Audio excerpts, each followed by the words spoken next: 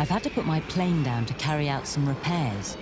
I've made a base in a cave, but it's a land full of unexpected danger from weather and wildlife. Oh, phew. Oh, that was close. Now, one experience I don't want out of this place is what it would be like to be part of something else's food chain. Oh. Now, what is this? Half-eaten food and... Oh, looks like mouse droppings. Boffin. I might have guessed you wouldn't be far away from here. What's that? Boffin! Boffin! Boffin! Oh, there's another food chain in action. Boffin! Boffin. Science line. How can I help? Stella, we were wondering something. When you have a good look around a garden or field, you find thousands of insects, but only a few birds. Yeah, like sparrows and blackbirds. And you hardly see any birds of prey. Like hawks and kestrels. I reckon it's because hawks have to hide to try and hunt the smaller birds. But if there were as many hawks as sparrows, there wouldn't be enough food to go around, would there? So I guess what we're asking is, why are there more smaller living things than larger ones, Stella? I'm onto it. It's all to do with food eaten by every living thing on the planet and the energy in it. Now, energy gives all living things the means to do anything. I'm using energy now to walk and talk. But where does that energy come from? Well, food, yes. And food is an energy store from the sun. Now, I can feel some of the sun's energy as heat. But for me to be able to use this energy, it has to be transferred to the food that I will eventually eat through a chain of events. And this chain is called a food chain. Now, all living things on the planet are part of the food chain, but whereas animals need to eat food to get their energy, green plants can produce it themselves by photosynthesis. And that's why they're always the first thing in the food chain. Here's an example of a food chain. Energy from the sun is stored in plants. Snails eat the plants. Then they get eaten by small birds. Smaller birds are eaten by larger birds of prey.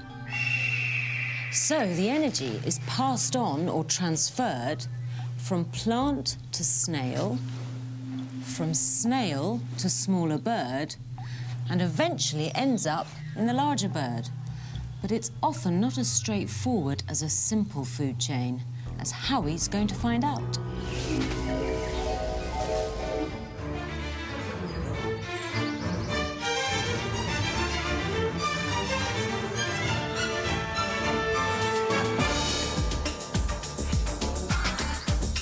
Beautiful. To us, this looks great, but to some things, it tastes great too. Slugs and snails are one of a gardener's main pest problems, and this is one way they're controlled: poisonous slug pellets. But I'm here to investigate how slug pellets like these can affect more than just garden pests.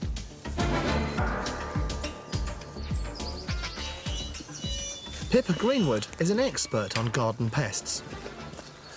Wow, what's happened here? Well, this sea cow's been absolutely wrecked by slugs and snails. Look, they've had a real banquet. Incredible. I can really see why the numbers need to be controlled. Yeah, but the problem is most people use slug pellets and they kill far too many slugs and snails. But a lot of birds depend on slugs for their food. Yep, lots of birds love slugs, and as you know, song thrushes are expert snail killers. If there are fewer slugs and snails, that means less food for those birds. Yeah, and it's not just birds, is it? Because slugs and snails are really important in lots of different food chains. Come on. So slugs and snails must feature in more than one food chain. Look. Oh, brilliant. Look at that. A hedgehog looking for tasty slug and snail snacks. And imagine a big hedgehog like that, you'll probably get through quite a lot of slugs. A phenomenal amount, I should think. It's funny, isn't it, though, seeing one out and so lively in daylight. So a hedgehog also gets its energy from eating slugs and snails. So hedgehogs, birds, they depend on slugs and snails, but there are other animals too, aren't there? Yeah, frogs, toads, slow worms and badgers. And they're all part of their own food chains. You're going to have plant, slug, and then frog. Or badger. Or toad. So the simple chain's getting a bit more complex. Yes, but remember they're not necessarily the top of the chain, because, for instance, crows will eat frogs. And foxes. Foxes will eat frogs as well. So what you've got is not one food chain, but a whole load of food chains all interlinked and dependent on each other. It's a bit like a web. So our simple chain has gone. Plants are still at the first level, but now slugs and snails are in the middle of a web, with these things dependent on them for energy. Frogs and toads, badgers, hedgehogs and thrushes. And these dependent on those things. Foxes, owls, crows. If there aren't enough slugs and snails, everything else in the food web is affected. Right, I've got that sorted, because all this talk of food has made me a bit peckish. So energy is passed on through food webs and chains. But how much is passed on? Well, if we use this spot of sunlight to represent the sun's light energy shining on a green plant, how much does the plant manage to convert to stored food energy? 66%. 33%. In fact, this much, 0.2%.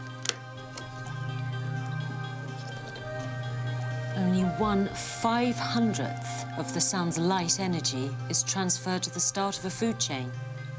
So if all the energy that's stored in the plant and is available to the animals that eat it is represented by this light, how much is transferred to that animal? 90%? 50%? No, the amount of energy transferred to the animals is around 10%. But what happens to the 90% that isn't?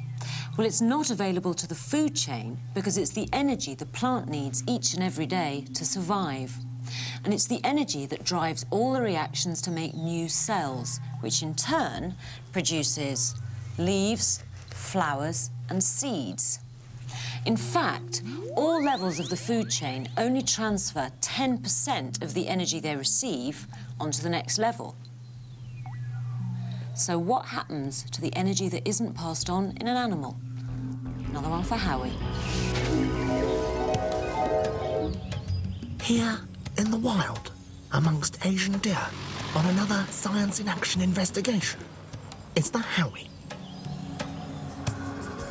In the wild, deer like these are part of a food chain that has tigers at the top and grass at the bottom.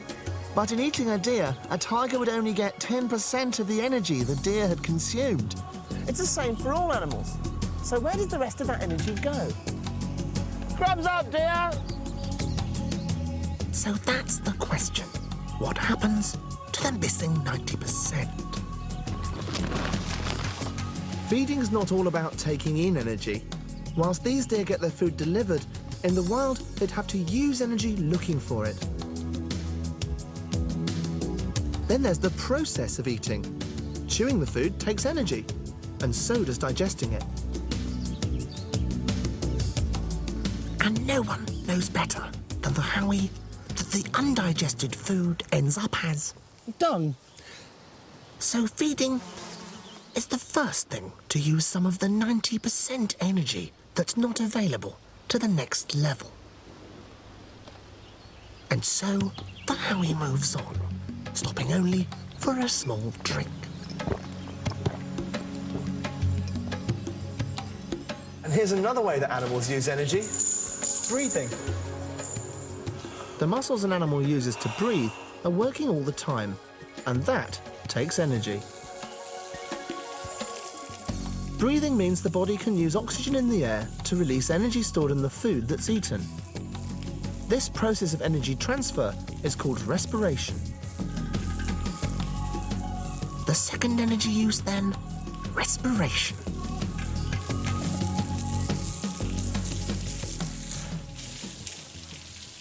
Actually, all this water's made me want to, you know, excuse me. Oh, another way that animals use energy is through excretion. Excretion is the way the body gets rid of things it's produced, like through sweating or breathing out or having a wee. Excuse me. So another energy use is excretion. But what about the clatter of tiny hooves? Reproduction takes a lot of energy. The animals mate, the mother has to provide enough energy for the baby to grow inside her, then after birth, the youngster's got a lot of growing to do, and it needs looking after. So reproduction needs energy, and so does growing.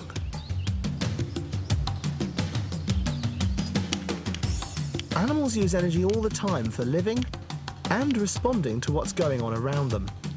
And when it comes to surviving, they really have to move. So finally, responding and moving. They got away. But not all of them do, and the tiger needs that energy, even if it is just 10% of what the deer had.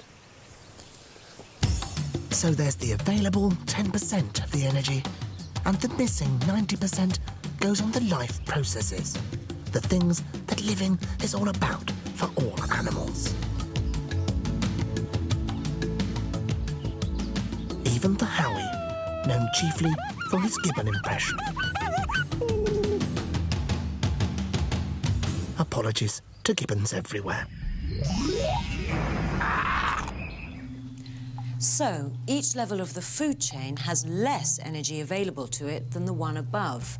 And we can see this when we work out how many organisms are needed to make a food chain work. Let's look at the quantities of organisms in this chain. Most energy stored in this grass is used to live. 1/10 is transferred to this rabbit. The rabbit uses most of the energy on the life processes, and so 1/10 of it is available to this fox when it eats the rabbit. Right, let's look at some numbers. The amount of energy the fox gets from one rabbit is not enough for it to live. One fox eats 70 rabbits to live a year. How much did the 70 rabbits eat to live? 20,000 blades of grass. We now have another way of showing the decreasing energy being transferred from the start of the food chain to the end. 20,000 blades of grass support 70 rabbits, which support one fox. This is called a pyramid of numbers. I was right. There are fewer animals further up the chain because they need more below to eat. If only 1/10 of the energy gets passed up each time, the energy available to the next level gets very small, very fast. So is that why there can only be a few links in the chain, Stella? Right. But is there any way of making the transfer of energy from one level to the next more efficient? Howie needs to investigate. Well, that's an owl box. And look, an owl pellet. Fur, bones, all the parts of an owl's small mammal dinner that it just can't digest. So, I'm definitely in the right place. So where's Colin Scheuer? Psst, Howie. Look. Barn owls like this are under threat. They're not producing enough young to keep the species going. I'm here to investigate what's being done about it. So why aren't barn owls producing enough young? Well, to understand that, we've got to look at their food chain. OK. At the bottom you've got grass, and that's eaten by small mammals like voles and mice. And the voles and mice are, in turn, eaten by the barn owls. Yes, but it's the number of small mammals that's so important.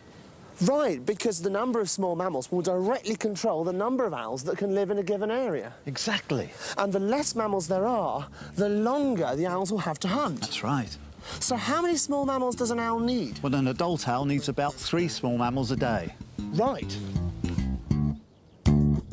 Owls like to hunt up to about 1 kilometre from the nest. If there aren't many small mammals around, the hunting is very inefficient. They have to fly a long way just to catch enough food for themselves. So, although they could catch enough food to feed themselves, there's no way they can get enough to raise a family. Exactly. So why is there such a shortage of small mammals?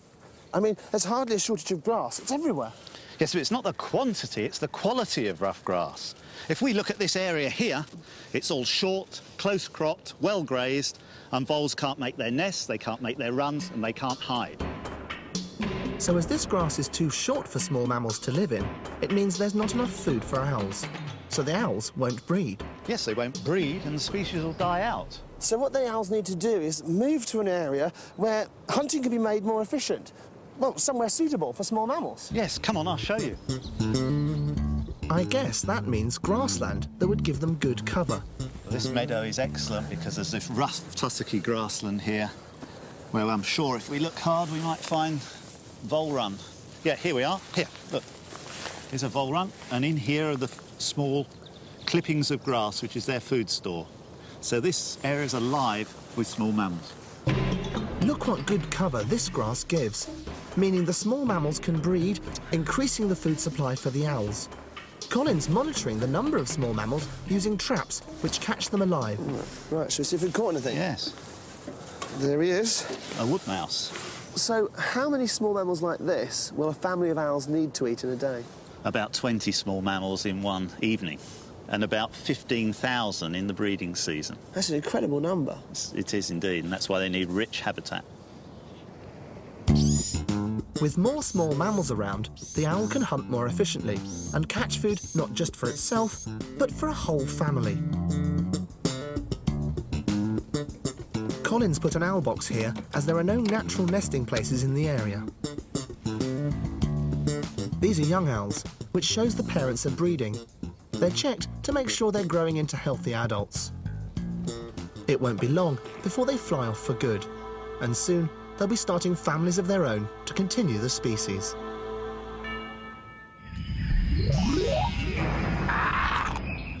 Here's a question for you.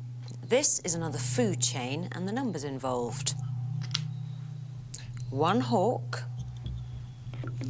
lives off 15 missel thrushes, which live off 500 snails.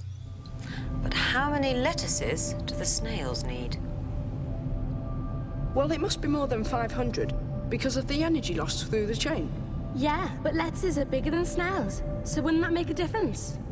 Stella, we don't know. Well, the answer is 100 lettuces. Now, why do you think that is? Fewer lettuces than snails. That's not how it's meant to work. No, energy's lost at each link of the food chain. So there should be more lettuces than snails. Yeah, but hang on, what did I say before? Lettuces are bigger than snails. Right, so they would have lots more energy stored in them than a snail. Yeah, enough energy to support more than one snail. Which means you don't need as many lettuces as snails.